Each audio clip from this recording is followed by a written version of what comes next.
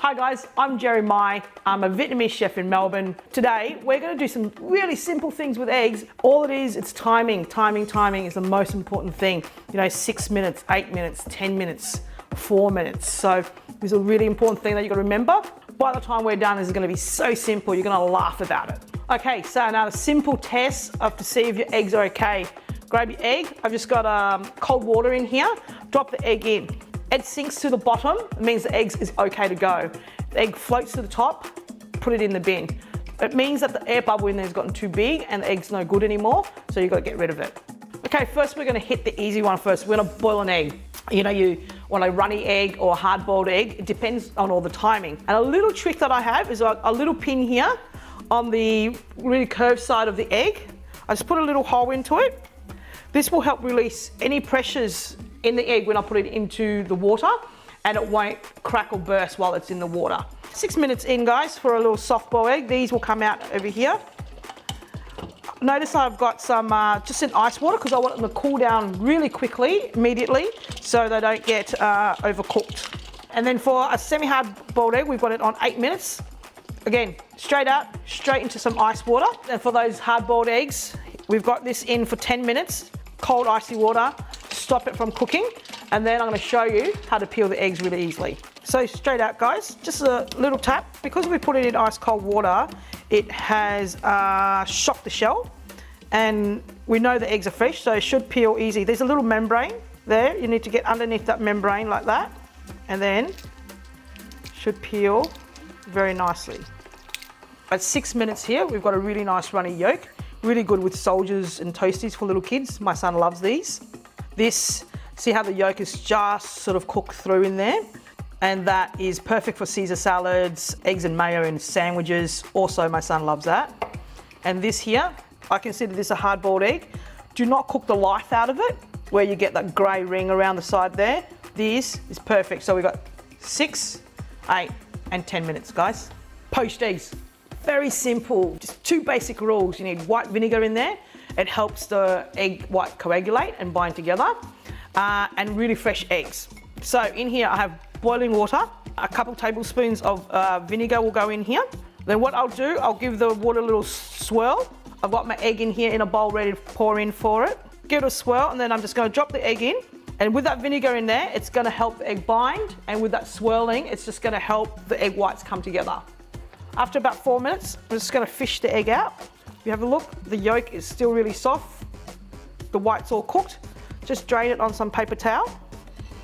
And that is a poached egg, guys. Now, onto the fun stuff, the fried stuff.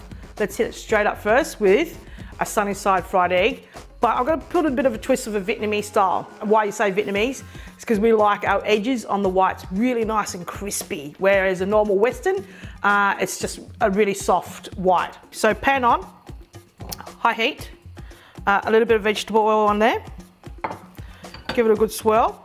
I've already got the egg ready in the bowl. Again, always crack your egg into the bowl. It's easier to handle and to add into things.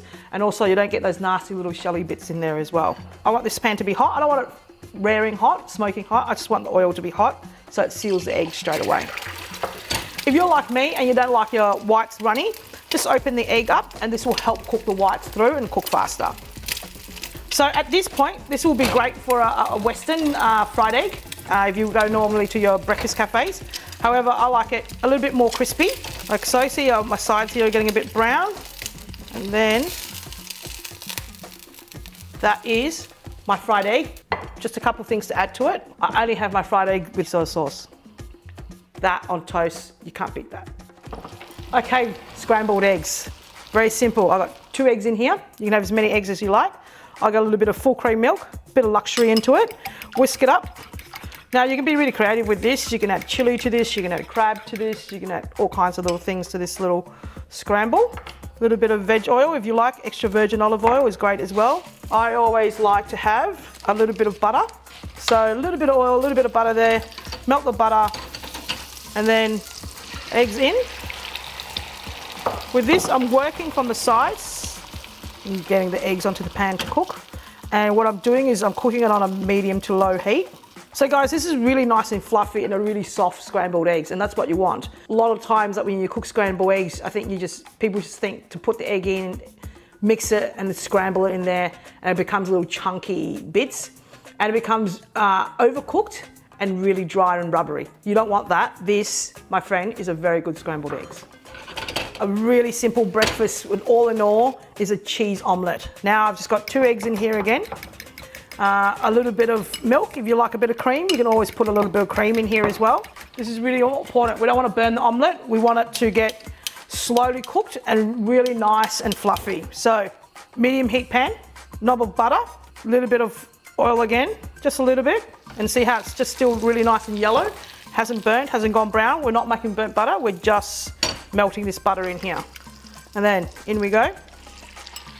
We're taking the eggs from the side again. Make sure your heat's not too high.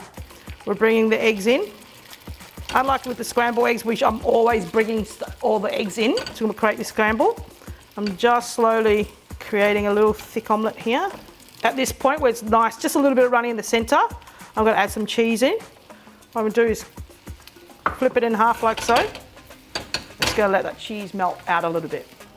And when you're making the omelette, you know, you can always add mushrooms in there. You can add a bit of bacon in there, onions, capsicum. So it's quite a really good dish to clear out the fridge with bits and pieces that you have, like from a salad from the night before. So really nice and fluffy there. Slide that off. There you go, guys. Perfect hangover food in the morning.